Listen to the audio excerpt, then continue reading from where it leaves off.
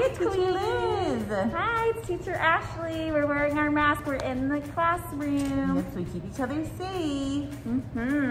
And we are going to talk about our activity packets and how to use them. So let's go take a look at them. Okay, let's go. This week, everyone received a brown paper bag with a handout attached to it and 2 emotion activities inside of the bag. The first activity in your bag is a set of emotion flashcards with both Yurok language and English emotion terms on them. And you and your child can go through these and just look at them, talk about the different emotions, talk about what might cause them to feel that way or how they can get help when they feel that way to feel better. These cards are a great way to begin introducing emotions to your toddler and including Yurok language in their everyday activities.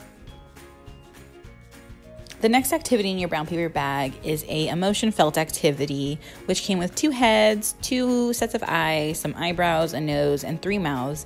You can use this activity with your felt board that you got in the last packet, or you can just use them with the heads and the facial features. With the facial features, you can make 4 different emotions: surprised, angry, sad, and happy. And you can use these to help your toddler become familiar with both their body parts and with their emotions.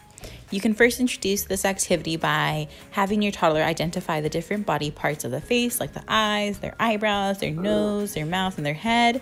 And then once they've mastered finding the body parts on either themselves or on the felt board, you can then extend it to have them help you create different emotions. And you guys can talk about what might cause you to feel those emotions and how you can help your body when you feel those emotions.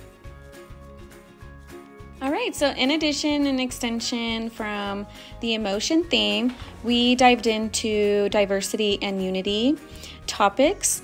And one of the ways to introduce this to your toddler is by reading books.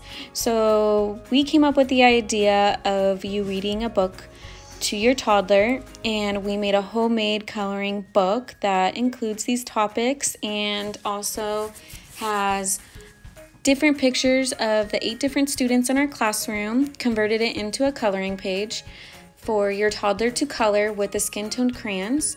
And they also have extra paper in skin-toned color also. Lastly, we added a song. It's called Slippery Fish.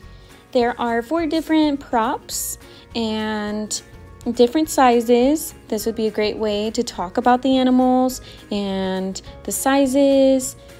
There's also an ocean background laminated, and there is lyrics off to the right corner for you to sing with your child, and a QR code when you take a picture will send you to the YouTube video to play.